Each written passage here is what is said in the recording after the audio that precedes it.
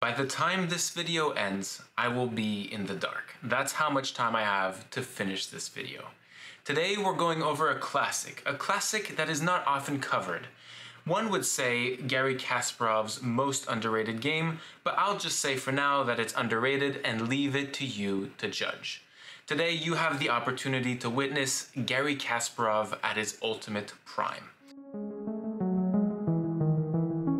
In this game in 1994, he is playing Vladimir Kramnik, one of Russia's greatest chess players of all time, and this is at the prime of Garry Kasparov and Vladimir Kramnik. Garry Kasparov has the white pieces in this game facing Vladimir Kramnik with black. Kasparov starts off the match with e4, and to c5 his opponent's response, he goes with knight c3, the closed Sicilian. And after his opponent goes knight c6, knight e2 is played to prepare d4. Knight f6 is played now, and now d4, going at the center, a typical push of the Sicilian defense. His opponent trades on d4, to which knight takes d4 is played, and now e5. This transposes to a type of Sicilian called the Löwenthal variation, or the Sveshnikov variation, depending on which order of moves. This is the Löwenthal variation, when knight db5 is played, d6 to stop the knight d6 threat. White uses this tempo to play bishop g5 to pin this knight, a very annoying pin, since black's plan later on in this game is to push for the center with f5. So keeping a pin now is not the worst thing you can do. His opponent kicks the knight, as I said, with a6, and after knight a3, a very typical thing in this variation is b5, threatening b4 the fork, which is not going to be happening, of course, in this game because they're super GMs, but it is forcing the removal of one of these knights to escape this threat, right? So Garry goes with knight d5, pressuring this knight on f6, and ultimately, after bishop e7, a development move and stopping this pin, there's a nice bishop takes f6. So Garry here, really typically again in this variation, trades off the bishop pair for a weird bishop on f6. The key here is to keep this bad bishop, dark square bishop, behind this pawn structure, so that the black pieces remain in this bind, in this really serious passiveness. And so Garry goes with c3. So c3 is not like just your typical push. Yes, it takes up both these squares of the knight and really plays against this knight on c6, but it does so much more than that. It gives a nice square on c2 for this knight to recycle itself on c2, e3, and then even regenerate itself on d5. And after castles, knight c2 is played promptly.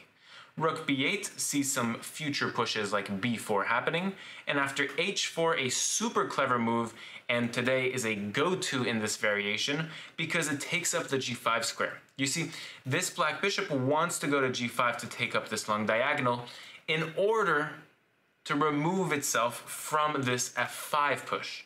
But now that h4 is played, by the way, sacrificing a pawn, if bishop takes h4, queen h5 is played, and here black loses on the spot, because if you move the bishop away, we have checkmate. And so black would just lose a piece after g5 defending the bishop, and then just g3 pressing, doubling down on this attack. So that is not possible, and after h4, here we see Kramnik's first mistake. First, and probably last mistake of this game.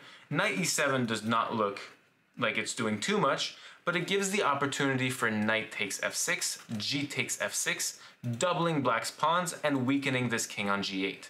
And after queen d2 eyeing the h6 square, I prefer the white pieces because we could see the emergence of a rook on d1 and straight up attacking this backwards pawn on d6. Bishop b7 is seen, and after the development move bishop d3, we can see some presence of pieces directed x-raying the king side right here. d5, e takes d5, and queen takes. Here black's plan is very obvious. I love it too. Black are opening up the center because they're seeing a weakness in the white position. The king is still in the center after 17 moves, and black wants to open up the position to hinder on these weaknesses and ultimately get as much as they can, maybe e4, maybe queen takes g2, while the king is in the center and these rooks aren't connected. So after queen d5, this king is weary and we see castling by Kasparov, which is a really big surprise move because it kind of donates to charity the pawn on a2 for free. Though Kramnik doesn't play that yet, because if queen takes a2 here, there's a really striking rook h3 with some good attacking chances on this king. So e4 is played at first instead, and after the forced bishop e2, pretty much, I mean bishop f1 is just retro, going back to the 1920s rev. And after queen takes a2, here Garry Kasparov needs to find some active counterplay, and so Garry Kasparov goes with this queen h6, attacking f6, and finally some active play from the white pieces. Long time no see since move 10 or 12. And after the queen goes back to e6 to defend this f6 pawn, now Garry strikes again, knight d4 attacking the queen and bringing on another piece in the attack, getting that initiative, attacking a piece, a very valuable piece, and forcing another queen move. Rook h3 is now played. This is one of my favorite moves of the game, super underrated move. This is called a rook lift in chess. It is a very strong idea in which white does not have time to bring other pieces in the attack and instead just brings a rook, a full rook, which doesn't usually see the middle game and just usually waits out till the endgame. And now the rook can strive in this center and really actually be a concrete attacking piece. Rook g3 check is threatened, and if you don't block this, we have if you block, we have h5, and if you don't block this, we have queen g7 once the king is tucked away on h8, and that would be checkmate. So these are real threats. Black has to prophylactically get their king off the g-file because then otherwise the rook goes on g3 and it's winning, right? But bishop g4 is played here. Very interesting move. I would definitely comment that the fact that this bishop is not active, bringing it to g4 for probable bishop f5, or even taking over this f5 square for knight f5 ideas seems pretty reasonable. Rook g8 is played, and after knight e6, which appears to be a mistake, but only if black plays exact. But otherwise, this knight e6 is kind of interesting, because here you are interfering, shall I say, the queen to the defense of the f6 pawn. And so you cannot take this knight on account of a very beautiful combination. Queen takes f6 check, which forces the rook to go to g7, and now rook d7. And here black are useless. They don't have enough supplies to defend this knight on e7, and if you try rook e8 to defend, now I just have bishop h5. And again, here the black pieces just collapse. You can't block here because I have checkmate, so there's also a pin on the knight this way. So you can't take this knight, but can you do something else defensively? Yes. Kramnik finds rook g6, attacking the queen first hand, which is an in-between move, and after the queen moves, now you deal with this knight. By the way, you still can't take this knight here on account of queen takes b8 check. So your rook is attacked. So after rook e8, now Garry comes in with a third piece. We saw the queen come in on tempo, we saw the knight come in on tempo with knight d4 attacking this queen, and now we see the rook come in on tempo with rook d6, bringing a new piece into the attack and attacking a valuable piece. Very nice move. And after knight d5, a shocking move by black here. Yes, the queen moves are very tough to find. I mean, super limited amount of queen moves, and let me tell you, they're not pretty. On queen a7, the queen is completely out of play. And here we have h5, and it's really impossible for this rook to continue defending this f6 pawn. Despite our knight hanging since 2 moves ago, this rook would fall as well, and so this would be just completely over here. If knight takes, we just have checkmate in a few moves with bishop takes e6. Rook takes, and then we would have the back rank for checkmate in a couple of moves. And so it's really hard to play this, and now black goes in with knight d5. Knight d5 striking in this center. Knight d5 attacks the queen, a desperado move, you could say. Once your queen is attacked, you attack another piece to keep in the game. And from here on out, Garry Kasparov finds the rest of the game. That's right. Garry Kasparov Prime calculated so well and so far, you could just tell that he had seen this force variation from maybe 3, 4, 5 moves ago. Pause the video to solve the problem if you think you can find what Garry Kasparov now finds for the next 8 moves. In this position, he goes with the earth-shattering h5.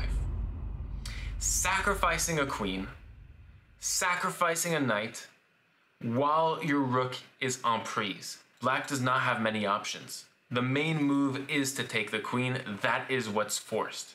If you don't take the queen, let's say you take the knight instead, here we can still sacrifice the queen by playing h takes g6. And now we are threatening some really winning attacking moves. Let's say that you play queen takes d6.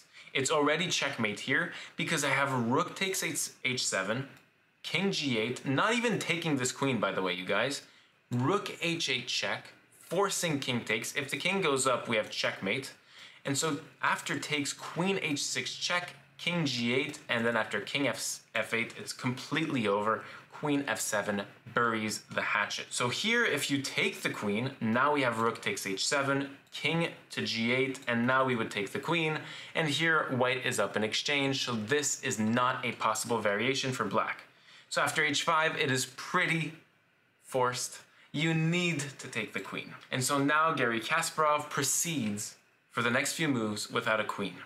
You do not take this queen because after rook takes g4, attacking this knight several times. By the way, if you just take on f4, I'll just take back, and after takes, it's a pretty winning endgame for black on account of this passed pawn on e4. And so, okay, how do you deal with this now? Well, rook takes g4, if you take the bishop now, I just take this knight with a full piece up. So instead of taking the queen here, Garry Kasparov goes with h takes g6, sacrificing the rook on d6, the knight on e6 by pawn, and just going absolute mayhem. Here you are threatening the queen. So the queen must move pretty much. And that's what's so beautiful about this variation, is that if this queen just moves about, rook takes h7 here, king g8, and now we take here on f7 with a fork. The king has to take, and then we would take here with the queen, and you have nothing with your queen on f2 to checkmate me as the black pieces. You can't do anything. Let's say you try knight d3 check. I'm not going to respond with the king move. I'm simply going to sacrifice my rook on this because if you take back, I just have checkmate in a couple moves with queen f7 and queen g7 checkmate. So it's really hard to defend here. You can't make any shortcuts. And so black took this rook here, and I just want to point out to you that in this position, white are down a full queen. A full queen. And so white has to play this move. If you don't play this move, it's completely over. Rook takes h7 check. The king is forced to g8. And now g takes f7. Another forcing move that forks these two pieces and forces the king to take the rook. At this point in the game, white are down a queen and a rook. But not for long, because now we take the rook and we make a queen. Absolute W promotion. Insane material game move. And now black has to play accurately again because we're threatening mate in 2 moves as white. And there's not many things that you can do because this knight is so strong on e6. I just want to point it out. You can't defend however you want because of this knight. It's just such a strong piece. And it's a catalyst to ultimately this checkmate coming in. So knight takes c6 is pretty forced. You gotta take that knight off the board. And okay, if I just take this knight, well then you just trade and this is equal, right? 4 pawns, same colored bishop, pretty equal. So here, Garry found this little detail that makes this combination, this entire combination that you've seen since h5, work. And that is bishop f5. The very minute difference of this is that okay, you can't blunder checkmate in 1, let's just all be clear.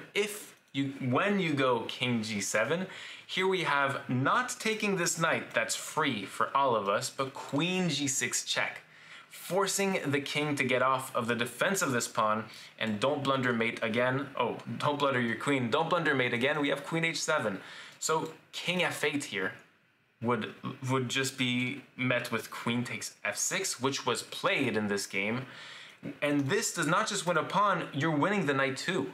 And so now we are a pawn up, and this is such a crucial pawn that after bishop takes e6, I would like to venture a guess that Vladimir Kramnik was so psychologically deterred from the events that just happened, from move 27 to now move 35, and that's why I believe this next move is the complete blunder.